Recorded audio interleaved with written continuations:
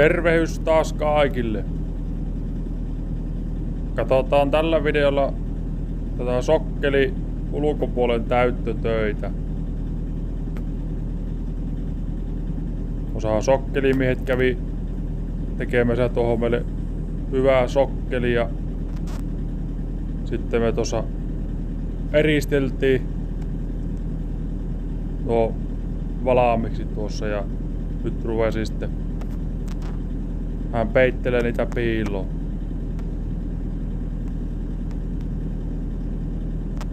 Tuohan tuli semmonen 10 senttiä eristettä ja noihin kulkupaikoille missä autolla ajetaan, niin sinnehän tuli tuo Finfoamita, tuo XPS eriste ja muualle tuli tuo EPS eriste. Se kestää tuo vähän paremmin tuota painoa tuo XPS, niin se tulee tuohon kulkupaikoille.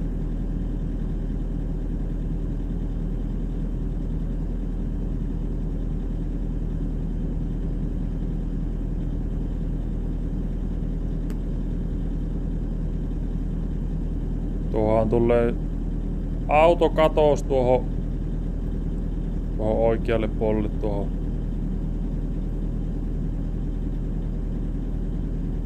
Ja siihen tulee sitten myöhemmin asfaltti.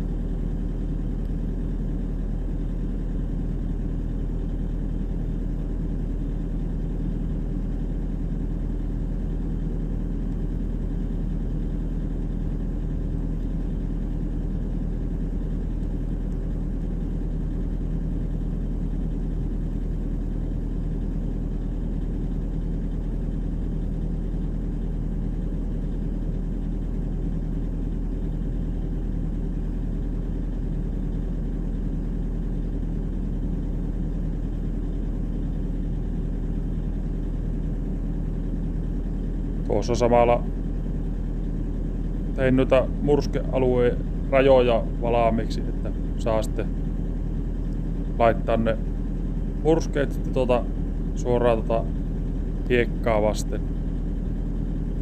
Tuossakin tulee jonkun verran yli tosta autokatoksen linjasta, että sitten kun sokkeli, eikö tuo asfaltti tulee tuohon sokkelilinjaan, niin se murske saa mennä aina jonkun verran yli siitä, että se tukkee sitä reunaa.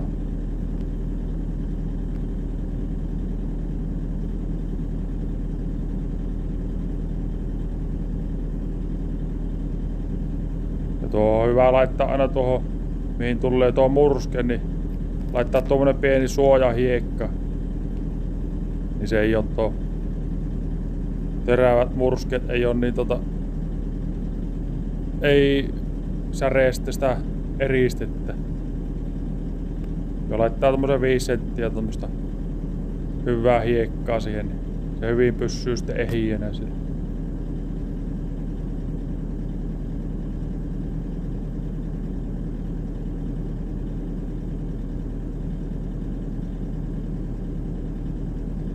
Tuossahan laitettiin tuo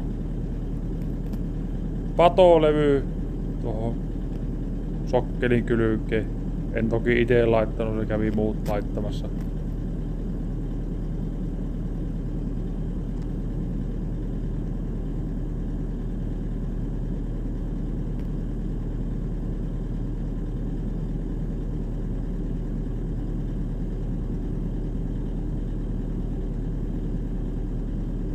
Tuohonkin tulee nyt sitten, mursket tulee tuota vastaan.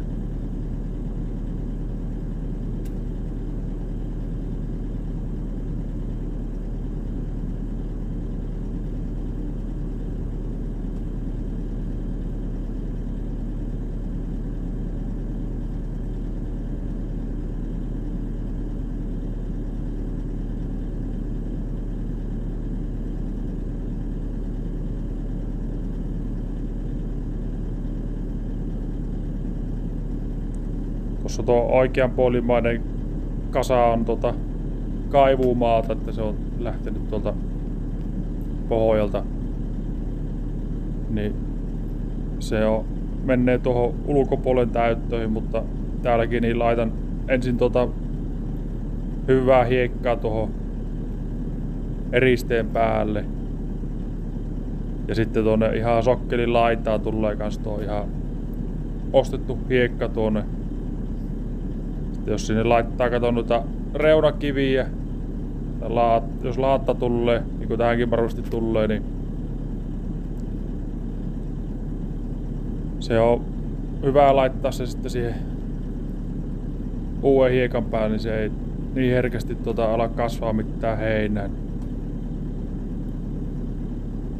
Jos sinne laittaisi muuta kaivumaata ja siellä on vähän jotakin juurenpätkää ja multaa seassa, niin se herkemmin alkaa kasvaa sitten ruohua.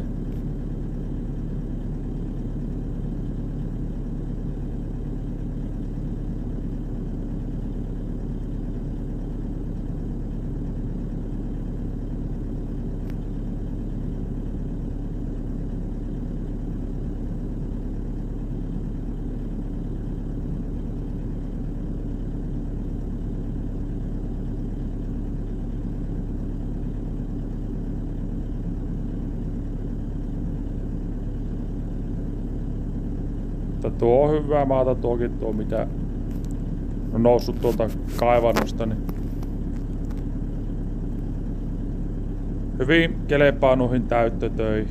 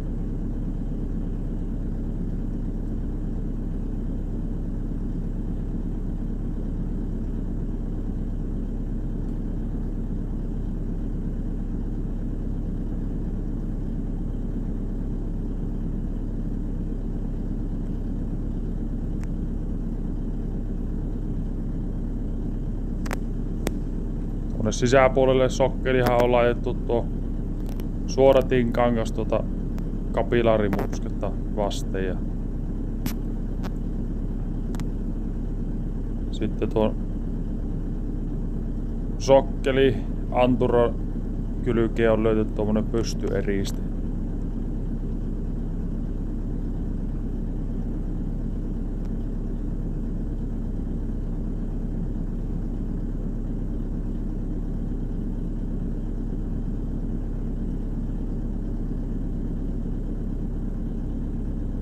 Tuossa sokkelissa ei itse semmoista ulkonevaa anturaa ole, että se on sinne sisäpuolelle tulee semmonen pieni vahavennus.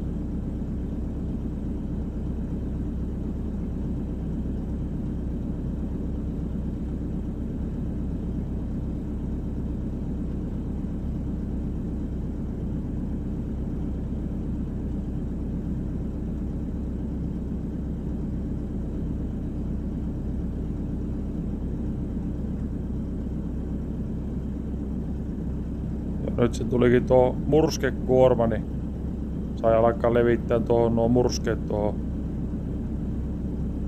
murskealueelle.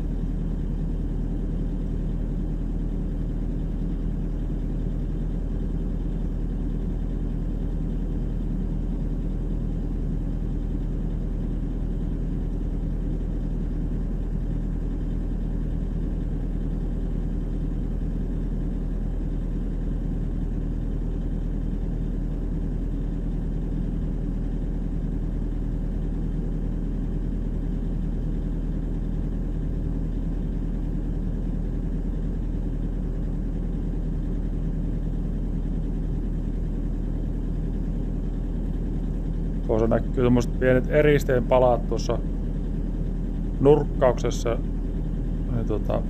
Siellä on tommoset anturanapit siellä pohjalla ja siihen laitettiin sitten tommoset eristeen palaset, niin sitten kun timpurit tarvii löytää se, niin se on helppo särkiä se eriste sieltä ja laittaa se pilarin jalka sitten siihen sitä anturanappia vasten.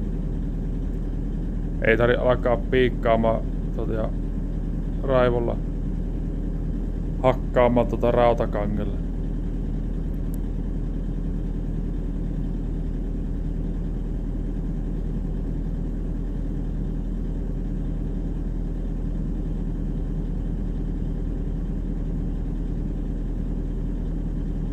Tuossa nyt näkyykin tuli essi, niin se jää tuohon lähelle tuota maanpintaa tuo eriste, niin se löytyy helposti sieltä.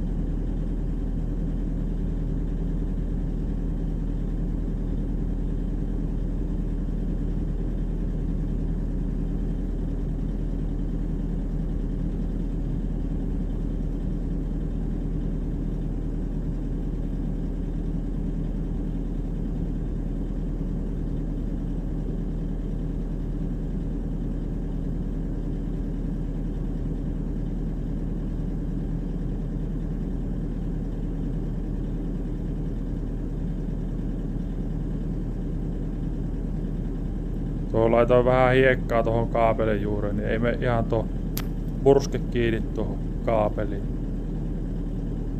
Vähän suojahiekkaisi. Tuohon jo pihavalokaapelit. Menee tuonne sisälle sähkökeskukseen sitten toinen pää.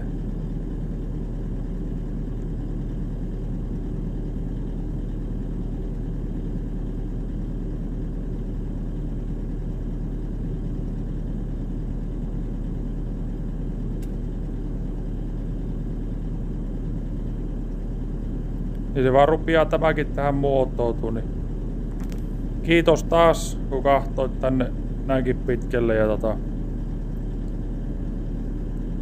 katsotaan seuraavassa videossa sitten jatkua.